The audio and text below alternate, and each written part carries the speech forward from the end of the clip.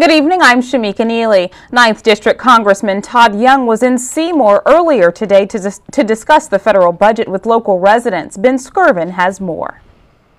About 20 people filed into a community center just off Interstate 65 in Seymour's commercial district to ask Representative Young questions about the national debt. Seymour resident Carolyn Righthouse says she's concerned about the state of the U.S. economy. I am one of the people that lived through the first depression, and I'm scared to death of a second depression. Ed Kern says he's more worried about the amount of money being spent by the federal government. I'm concerned on what's going on in Washington, especially the budget and the deficit that we have.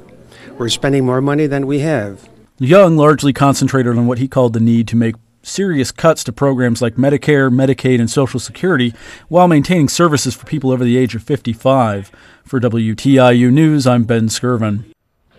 A bill giving the governor control over toll roads is heading back to the floor after lawmakers made more changes to it Tuesday. The House changed the bill so the General Assembly would have control over making existing roadways into toll roads, with the governor having control over new toll roads.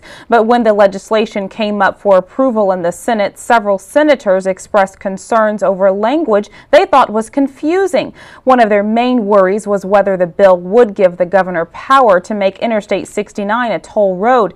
Martinsville Senator Richard Bray was one of the legislators concerned about I-69.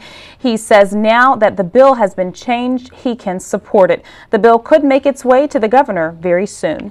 A look at your weather tonight: cloudy, rain showers and thunderstorms, lows in the upper 40s. Tomorrow, cloudy with a 40% chance of rain showers, highs in the upper 50s. Tomorrow night, cloudy, lows in the lower 40s. And looking at your 5-day forecast, on Friday, mostly sunny, highs in the upper 60s, lows around 50. Saturday, partly cloudy, highs in the upper 70s, lows in the lower 50s. Sunday, cloudy with a 40% chance of thunderstorms, highs in the lower 70s, lows around 50. And on Monday, partly cloudy, highs in the mid-60s, lows in the mid-40s. Tuesday, clear, highs in the lower 60s, lows in the mid-40s. Please visit our website at indianapublicmedia.org.